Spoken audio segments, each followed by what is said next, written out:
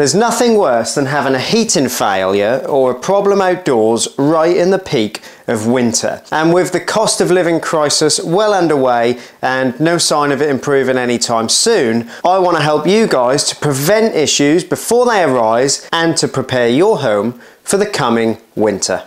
Nice.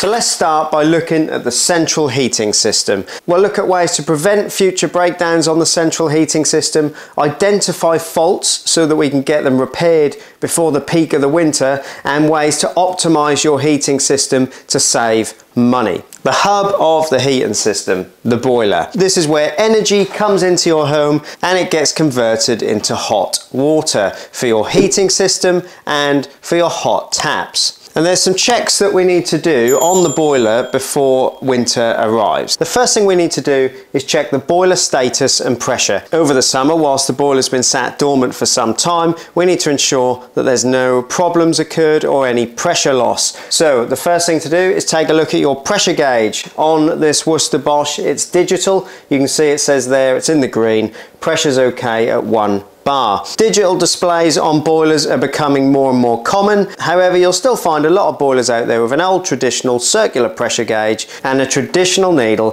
to indicate the bar. You should normally look to have your boiler pressure between 1 bar and 1.5 bar. So if your pressure's too low, you can top it up using the filling loop. Now there's a couple of different types of filling loop. This boiler has what we call an internal filling loop, and it's located underneath this service cover. You're looking for a tap that usually looks something like this.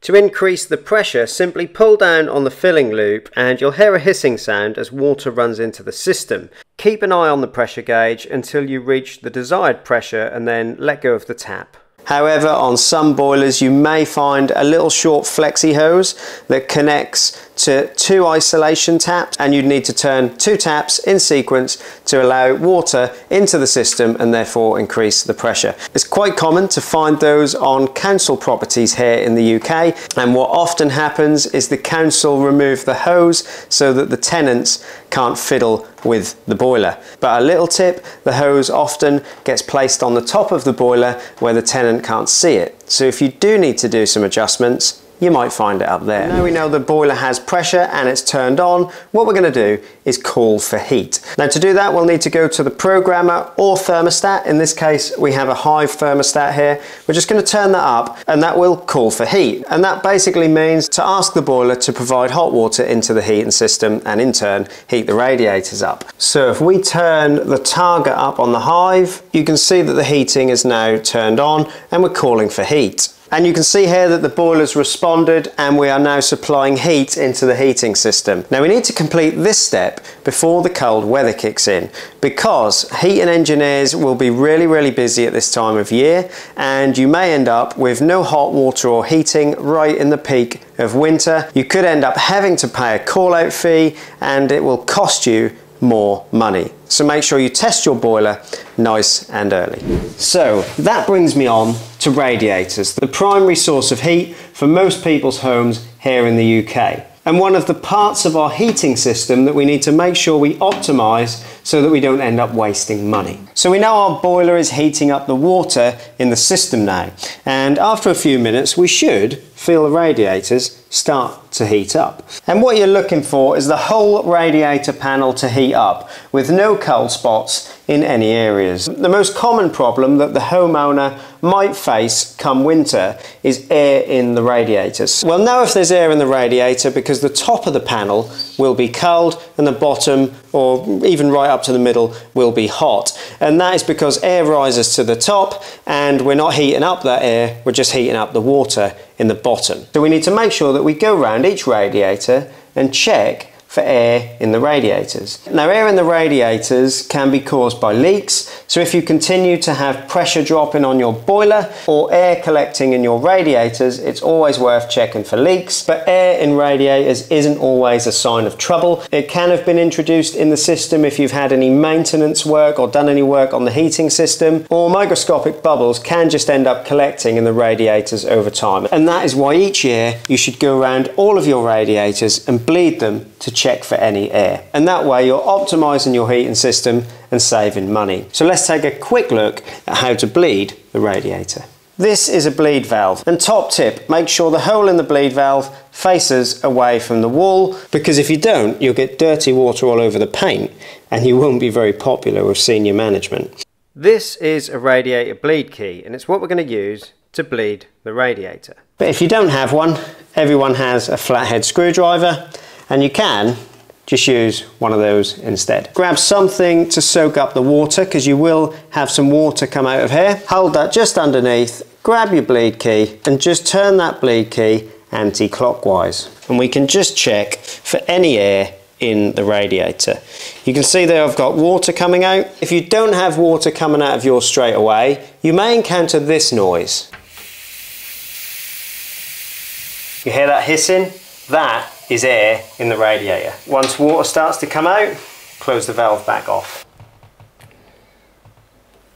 Now I've got water coming out of mine straight away, so that tells me there's no air in this radiator. You should now have hot water flowing all the way to the top of the radiator, and it should get nice and hot. So go around your home and do that with all of the radiators, and then recheck the pressure on the boiler, because doing this can drop your pressure and you may need to top it up again. Now there's other common problems that you might encounter when you turn your heating system on for the first time, including cold radiators or poorly balanced radiators. If you've got any of those problems, check out my plumbing playlist, where there's bound to be a video to get your radiator working properly again. If the video's helping you to save some money so far and you're enjoying it, make sure you hit the like button for me, because that helps the video reach more people and help more people on YouTube. And hit subscribe, because you don't want to miss all the videos I've got coming up. And don't forget to check out the membership to the DIY Club. That really helps to support the channel, and at the same time gives you guys a load of great perks to help you with your DIY around the house. So hit the join button and check it out. Right,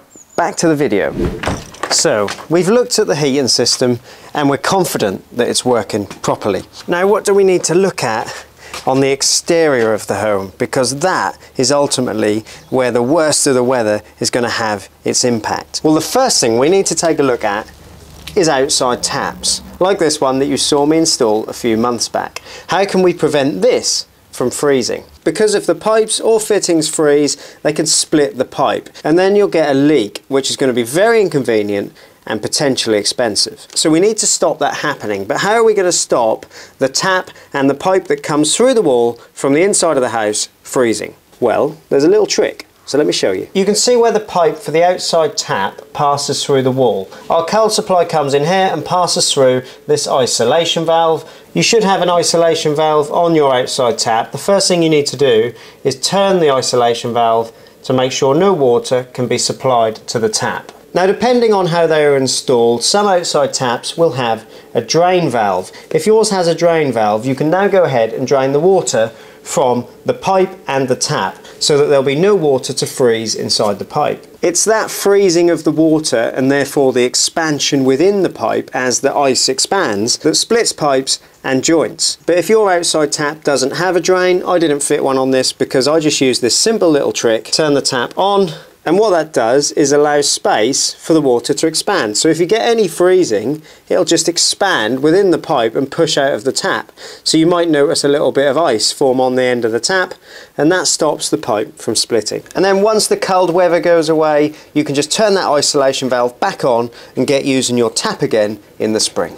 But before you switch off your outside tap for the winter, you need to clear out your gutters. Because as you can see, there's quite a lot of moss and soil and other debris that builds up over the year in your gutter. So every year before the winter, I go round and I clear out all the gutters and make sure that rainwater flows down the downpipe nice and freely. If you don't do that, that can cause damage and damp in your walls, and you don't want that in the middle of winter. So let's get these cleared out. You can see these ones are absolutely full of debris. I only bought this house in the spring, so I haven't done these ones yet, and I've got this grimy old job of taking years worth of muck out of all the gutters. I just use a bucket and a small gardening trowel. You can hook the bucket over either the top of your ladder, or a little tip for you, you can use your fascia brackets to hang your bucket, because you want both hands free so that you don't fall. Worth remembering, if you're doing this on a tall house, get somebody to foot the ladder or hire a tower from your local hire place, because you don't want to go falling off the ladder. So be very careful